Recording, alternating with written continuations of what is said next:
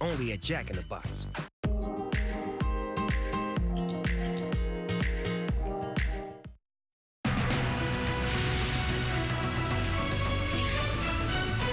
Now at noon, extreme weather is causing major travel delays across the country just before the busy 4th of July weekend. Thanks for joining us for the KTLA 5 News at noon. I'm Glenn Walker. And I'm Lou Parker. Millions of people are expected to travel this weekend by air, also by car. And it could be the busiest travel weekend since before the pandemic. From weather to travel to fireworks safety, we have live team coverage. We are starting, though, with Andy Reesmeyer with a look at the getaway weekend forecast. Hi, Andy. Hey, guys. Good morning. Yes, a beautiful weekend ahead. Right now, you can see we still have a lot of that cloud cover. That will start to burn off. And the next few days are going to be very similar to this, but we have a heating trend starting on Friday, which is going to be really exciting. As far as we look outside right now, we've got 65 along the beaches, 66 Santa Monica, 67 in Long Beach. Inland, we've got low 70s, and then even further inland there, mid-70s, 95 degrees in Palm Springs. The story for the next few days is going to be a heating trend. Like I said, we're going to today we're going to see going up to 73 in Long Beach, 80 in El Monte, 82 Chino, 83 Riverside, 101 in Palm Springs, and then a few degrees even warmer for tomorrow. So Thursday here you see 76. By the time we get to Sunday, the 2nd, we've got 81, and then we're going to drop down here by Tuesday, the 4th of July for 80 for Los Angeles. A little bit cooler, about 4 or 5 degrees cooler on the beaches, and then a little bit warmer, of course, inland, high 80s here for the Inland Empire as well. And then by the time we get after the 4th of July there, you're going to have 77, 76, and 75. So that is a look ahead at your holiday forecast. Going to be a really nice weekend, a little bit warm, head to the beaches, 75 degrees. I'm Andy Reesmeyer, going to send it back to you. All right.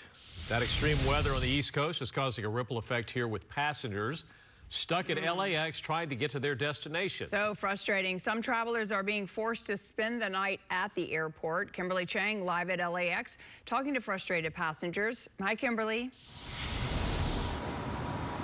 Hi, flight delays and cancellations have affected flights across the country, including here at LAX, where we just spoke with a large group of people, more than a dozen family and friends who are now headed back home. They say their trip to Cancun was ruined after 6 months of planning. We waited almost like 6 months for the trip, go to Cancun for a group for like 13 people. And right now we come the United States, the whole cancellation. They talking the weather, whatever, I don't know. You're sad. I know, with whole group of people here. We've been waiting so exciting, can sleep at night, you know, and now everything canceled. You've been excited for 6 months, he told me. Yes, been 6 months. More than a dozen in this group scheduled to go to Cancun for a vacation. One of them had even traveled from Vietnam to join the trip. They were told they could rebook, but with change fees for their connecting flight and hotel and the loss in time, it might not be worth it. So they're headed home, disappointed, frustrated to say the least. And they're not alone. FlightAware tracked roughly 200 delays and more than 24 cancellations as of this morning at LAX. Delays and cancellations impacted several airlines. United, Delta, Southwest showed the most delays according to FlightAware this morning. Now across the country, thousands of flights have been delayed and canceled in and out of the U.S. as of this morning. This follows travel disruptions over the past few days when powerful storms pounded parts of the country, including the Northeast, where many hubs are located. Other factors include crew scheduling. Airlines are also dealing with large crowds. Travel has picked up steadily every year since it dipped during the pandemic. Now there's been some finger pointing. United CEO Scott Kirby blames FAA staffing issues and their ability to manage traffic.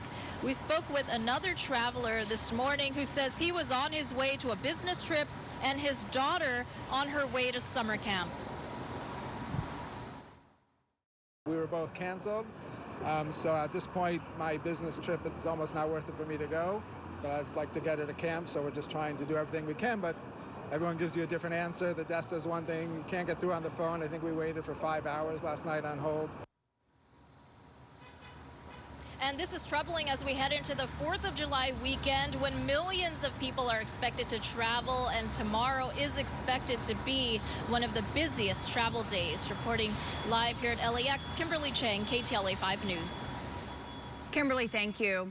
Less than 1 week away from the 4th of July, authorities continue to stress the importance of fireworks safety. They say leave it to the professionals. KTLA 5's Alina Abovian explains. She joins us now live in Pasadena. Alina?